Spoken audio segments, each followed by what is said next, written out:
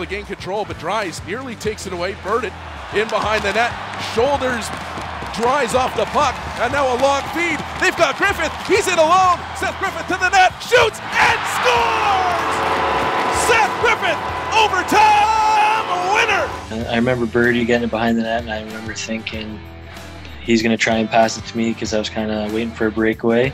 But then he decided to throw a big hit behind the net, so Spotch ended up getting it, and I still just tried to hang a little high with all that space 3-on-3, and Spotch made a good play off the boards up to me. I knew I had to get on my horse because I was turned around skiing backwards, so I knew I was getting in tight, and I didn't really have time to make a play, so I had to try and get it elevated as quick as possible, and just so happened the goalie went down at seems like the right time, and I got to put it in the top corner to seal the deal. When I stopped puck behind the net, I just looked for some place, and this guy, he tried like beat me like from my left side, and I'm like, okay guy, I just need to protect my puck and try to play bar check a little bit. I do before in junior and Jackson Hill, so for you guys I think it's crazy, but for me it's just play, you know.